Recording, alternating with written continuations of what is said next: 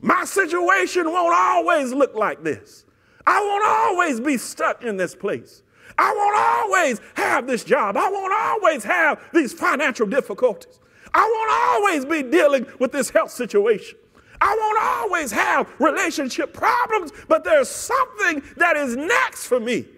And I'm calling to some people that are expecting a next in your life. I'm expecting another season after this one. I'm expecting another level after this one. I'm expecting to go higher after this. I am expecting a next in my life. Expect a next in your life.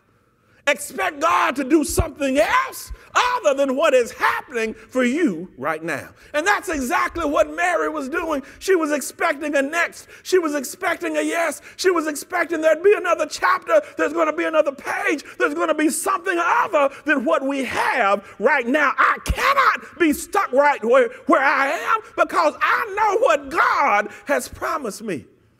I know what God spoke over my life. And only people who can't hear believe that you're going to be stuck. You must have lost your sense of hearing as it relates to the spiritual realm of what God wants for you. I know what God's word says, so I know I cannot be stuck in a season of lack. I know what his word says because it says, my God shall supply all my need according to his riches and glory. I can't be stuck on this level because my Bible says, now unto him that is able to do exceeding abundantly above all that I can ask or think.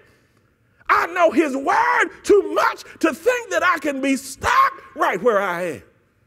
My God said, I wish above all things that thou mayest prosper and be in health, even as your soul prospers. I know what his word says, so I'm expecting a next in my life.